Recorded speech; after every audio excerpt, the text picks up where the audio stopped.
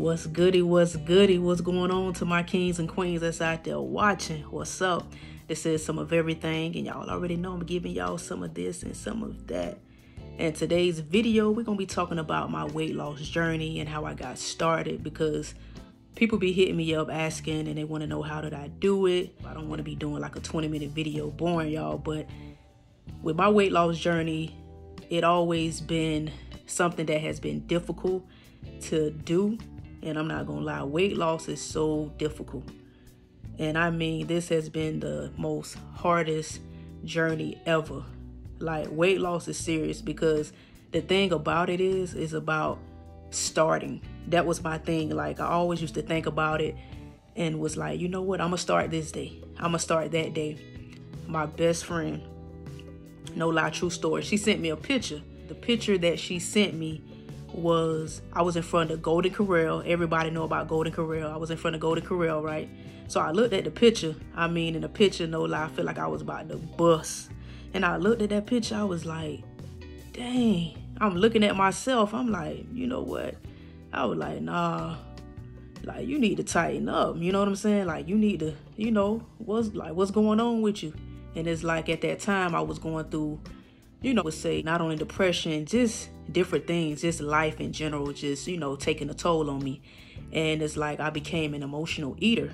So, you know, I pretty much didn't eat like food, like solid foods. I was eating more snacks. I mean, from like Debbie cakes, M&Ms, anything you can name, I was eating it. You know, I really didn't care what I put in my mouth. I wasn't caring about if it had this amount of calories and all of that. But like I said, if it weren't for my best friend sending that picture, I mean, I felt like that picture was sent for a reason. And I'm being so honest. But after that picture was taken on a Saturday. No lie. The next day, Sunday, I signed up for the gym. I signed up. Like, if I keep telling myself that I'm going to start this day and that day, I'm not going to never start. So I did it on impulse. And that was around 2014, 2015 that I started my journey, you know, slowly but surely. But that's pretty much how I got started with my weight loss.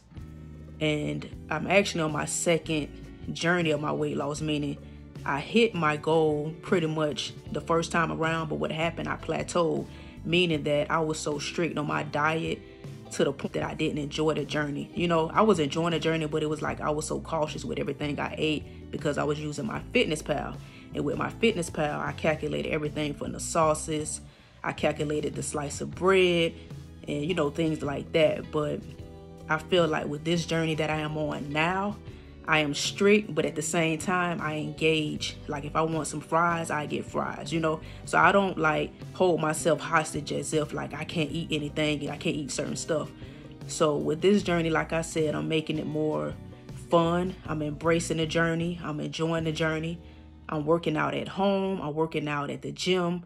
I'm working out at the park. So it's like I'm incorporating so many different things, and it's allowing me to be able to enjoy this lifestyle instead of becoming so strict as if like I can't do anything, like I'm in a tight fit, like, oh, I can't eat this, I can't eat that. So that's what makes a difference from the previous time on my weight loss until now. So I mean, that's pretty much how I got started. And the reason why I wanted to do weight loss and get into weight loss in general, because it's the natural energy that I have. You know what I'm saying? Like, I'm able to get up sometimes without even my alarm going off. So it's like, it's always that feeling.